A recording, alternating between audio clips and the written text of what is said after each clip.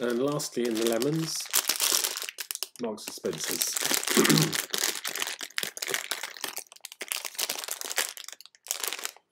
Quite a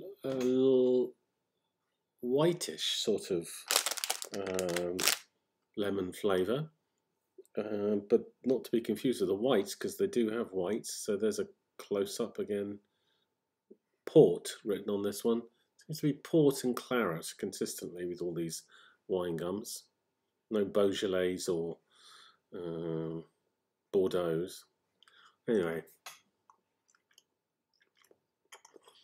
yeah, again, too easy to bite into.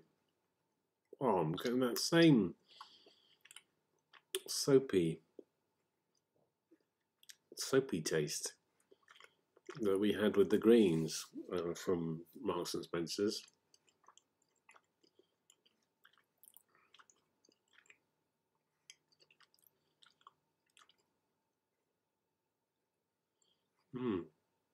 Now I'm sort of getting a meaty taste. I know there's gelatin in these things, but